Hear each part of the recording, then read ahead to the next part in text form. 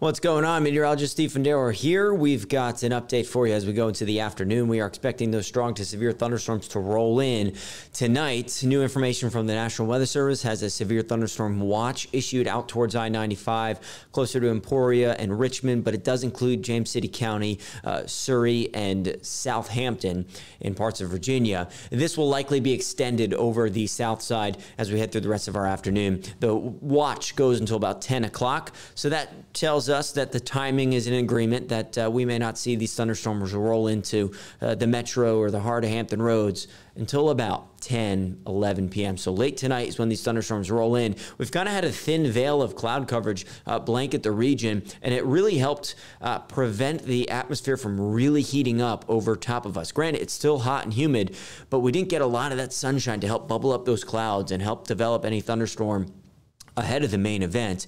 We just look at the satellite picture here, and this is the cloud coverage I'm talking about. Looking outside right now, it's kind of grayish and almost a little gloomy. That's preventing and capping our temperatures, but there's clearing off towards the west. That's where that severe thunderstorm watch is issued. All of this sunshine, Farmville, Charlottesville, Richmond, Emporia, that's where we'll see the thunderstorms develop over the next few hours, and in doing so, they will then come screaming into Hampton Roads later on tonight. It is still hot and humid, though. Heat index values are still in the low to mid 90s. At portions today when the sun was out, it felt close to 100 degrees.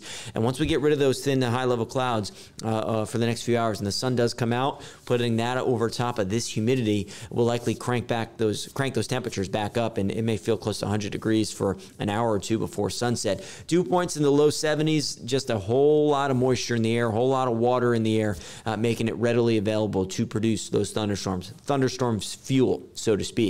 And they will come rolling in right around sunset and then thereafter into the late night, and they'll likely be strong to severe. So high-res future track has 7 o'clock thunderstorms out towards I-95, 9 o'clock moving into parts of the region, 10, 11 making their way into downtown, and then around midnight or so is when the thunderstorms will be drifting likely offshore. So after midnight, things settle down. So brief window tonight when we'll crank up the wind, likely going to see some damaging wind gusts. That's something we'll watch out for.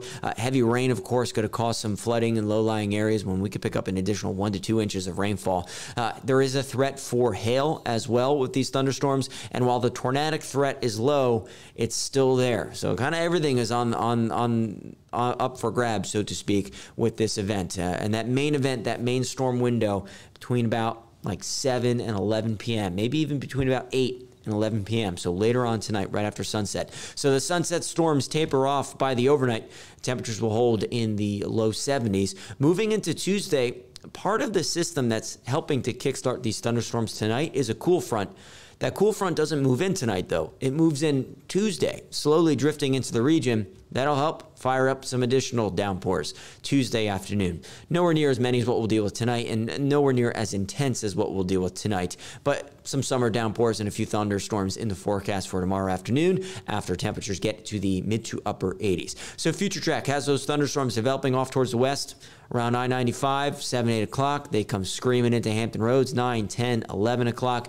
And then after midnight, they fade offshore. We see a bright sunrise on Tuesday. Lots of sunshine. Southwesterly wind brings us into the mid to upper 80s. Humid, feeling like summer. And then by the afternoon and evening, we'll have some scattered downpours around town, some of which could have some heavy rain, a couple rumbles of thunder, so that's something we'll look out for. More sunshine moving into the mid to late week time frame. And on Wednesday and Thursday, I want to highlight the fact that we're going to have a lower humidity, and it's going to feel a little bit on the comfortable side moving into Wednesday and Thursday. So that's some good stuff. But for tonight, be sure to stay weather aware. We'll have updates all for the rest of the evening with meteorologist Don Slater and Chief Meteorologist Jeff Edmondson. They're in the house, and they will update you guys as conditions warrant.